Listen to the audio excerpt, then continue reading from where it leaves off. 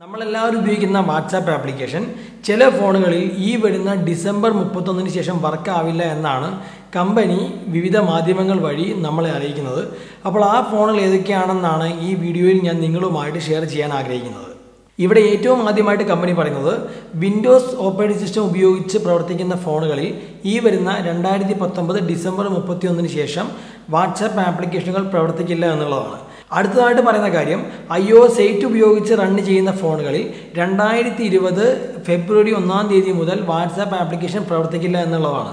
അപ്പോൾ iOS 8 ഉപയോഗിച്ച് run ചെയ്യുന്ന ഫോണുകൾ ഏതൊക്കെയാണെന്ന് ചോദിച്ചു കഴിഞ്ഞാൽ iPhone 4 വരെയാണ്. iPhone 4-ലാണ് പരമാവധി iOS 8 വരെ അപ്ഡേറ്റ് ചെയ്യാൻ സാധിക്കുക.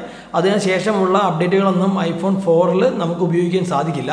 അതായത് iPhone 4-ൽ ഈ വരുന്ന 2020 ഫെബ്രുവരി 1-ാം തീയതി മുതൽ വാട്സാപ്പ് ആപ്ലിക്കേഷൻ തീർച്ചയായിട്ടും പ്രവർത്തിക്കില്ല.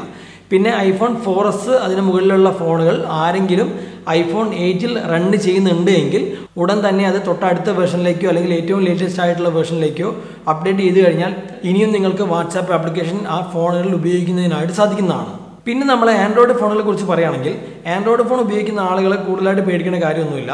കാരണം ആൻഡ്രോയിഡ് 2.3.7 അതിന് മുമ്പോ ഉള്ള വെർഷനിലാണ് ഈ വരുന്ന 2020 ഫെബ്രുവരി 1-ാം തീയതിയോടുകൂടി വാട്സാപ്പിൻ്റെ പ്രവർത്തനം നിലയ്ക്കുന്നത്.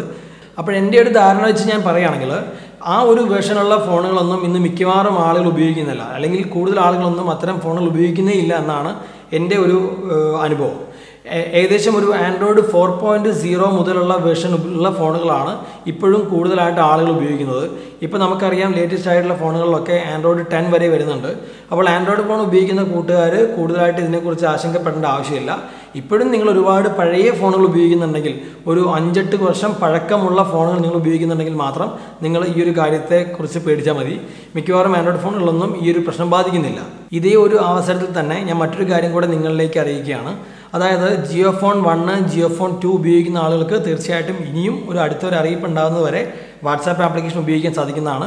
ലിനക്സ് ഓപ്പറേറ്റിംഗ് സിസ്റ്റം ബേസ് ചെയ്തുകൊണ്ടുള്ള iOS-ന്റെ 2.5.1 വെർഷനും അതിന് മുമ്പുള്ള വെർഷനുകളിലൊക്കെ ഇപ്പോഴും വാട്സാപ്പ് സപ്പോർട്ട് ചെയ്യുന്നുണ്ട്. ഇനിയും വാട്സാപ്പ് സപ്പോർട്ട് ചെയ്യും എന്നാണ് കമ്പനി അറിയിക്കുന്നത്. അപ്പോൾ iOS 8 ആണ് നിങ്ങൾ ഉപയോഗിക്കുന്നതെങ്കിൽ നിങ്ങൾക്ക് വാട്സാപ്പ് ഉപയോഗിക്കാൻ സാധിക്കില്ല.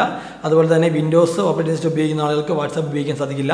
ആൻഡ്രോയിഡിൻ്റെ 2.3.7 അതിന് മുമ്പോ ഉള്ള ഓപ്പറേറ്റിംഗ് സിസ്റ്റം നിങ്ങൾ ഉപയോഗിക്കുകയാണെങ്കിൽ നിങ്ങൾക്ക് വാട്സാപ്പ് ഉപയോഗിക്കാൻ സാധിക്കില്ല.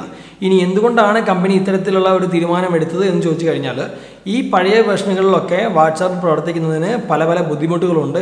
വാട്സാപ്പിൻ്റെ പല പുതിയ ഫീച്ചറുകളൊന്നും ആ ഒരു ഓപ്പറേറ്റിംഗ് സിസ്റ്റത്തിൽ സപ്പോർട്ട് ചെയ്യില്ല. അതുകൊണ്ട് തന്നെ ഏറ്റവും കൂടുതൽ ആളുകൾ ഉപയോഗിക്കുന്ന, ഏറ്റവും കൂടുതൽ ആളുകൾക്ക് വളരെ നല്ല രീതിയിലുള്ള സൗകര്യം ഒരുക്കാൻ സഹായിക്കുന്ന തരത്തിലുള്ള ഓപ്പറേറ്റിംഗ് സിസ്റ്റം ഏതാണോ അതിലേക്കാണ് കമ്പനി കൂടുതൽ പ്രാധാന്യം നൽകുന്നത്, കൂടുതൽ ഫോക്കസ് ചെയ്യുന്നതെന്നാണ് വാട്സാപ്പ് അറിയിക്കുന്നത്.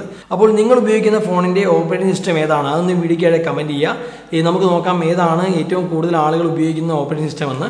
അപ്പോൾ നിങ്ങൾക്ക് ഈ വീഡിയോ ഇഷ്ടമായ ലൈക്ക് ചെയ്യാൻ മറക്കണ്ട, നിങ്ങളുടെ കൂട്ടുകാരിലേക്ക് ഷെയർ ചെയ്യാൻ മറക്കണ്ട, പ്രത്യേകിച്ച് പഴയ ഫോണുകളൊക്കെ ഉപയോഗിക്കുന്ന നിങ്ങളുടെ കൂട്ടുകാരിലേക്ക്. പിന്നെ നിങ്ങൾ ചാനൽ സബ്സ്ക്രൈബ് ചെയ്തിട്ടില്ലെങ്കിൽ സബ്സ്ക്രൈബ് ചെയ്യാവുന്നതാണ്. ബെല്ലൈക്കൺ ഓൺ ചെയ്യാൻ മറക്കണ്ട. അപ്പോൾ നമുക്ക് അടുത്ത നല്ല വീഡിയോയിൽ കാണാം. ബൈ.